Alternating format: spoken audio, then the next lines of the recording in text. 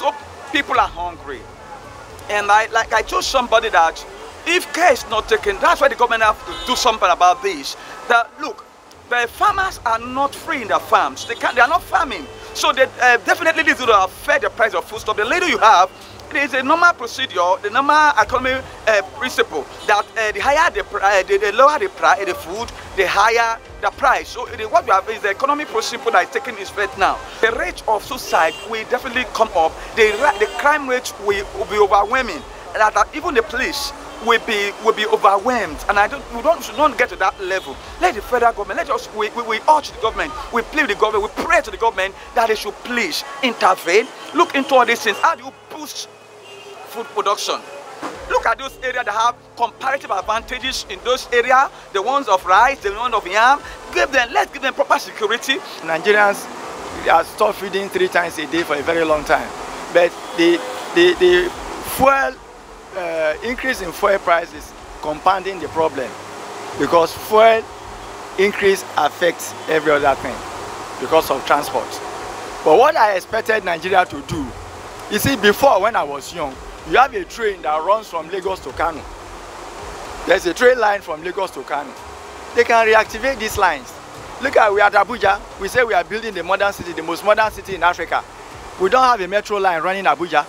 As old as London is, if you go to London, the train system is still working. The internal rail system in London is still working. In Paris, it's still working. You understand me?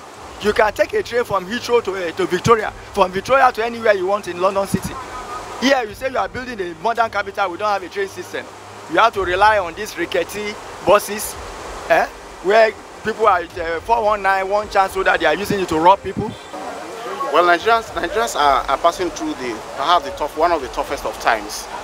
And then the prices, the inflation rate, even given by the Bureau of Statistics, is on the steady increase.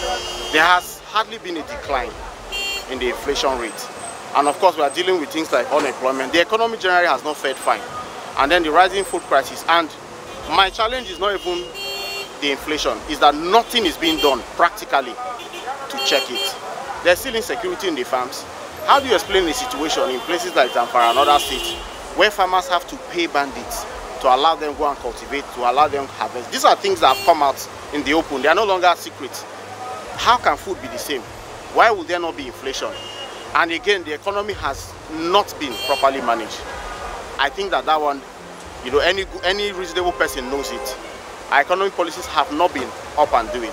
And that's why the currency and all that, of course, the currency fluctuation is largely also responsible for the general inflation. As clashes is affecting the price in the market, because the farmer cannot go to the farm to do their normal activities over there because of the headers. If their crops are not being eaten up by cows, you will discover that they themselves are being affected by kidnappers. They kidnap them and demand ransom from them. So the proper activities in the farming system now are no longer there. People that are no longer willing to go to the farm to do a lot of production. And when there is no production, the demand is very high. So the forces of demand and supply actually affecting the price in the market, because there are much more demand for the goods and there is shortage of these goods in the market. That is the reason why there is hike in the price. Is that it's a trickle effect of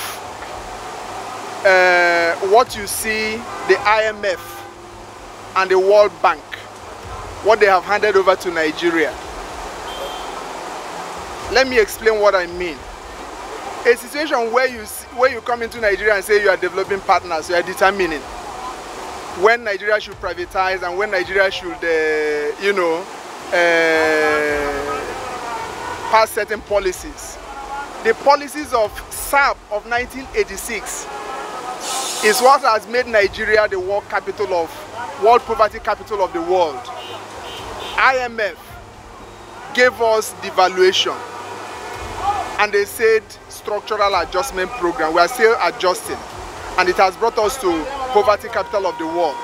They said we should privatize every corporation owned by the government, how can you, as a government, you know, that is in charge of a sovereign nation, you allow, you know, America and Britain and the West to determine your economic policies? You know, you allow 95% of what is happening in your country to be determined by the so-called development partners.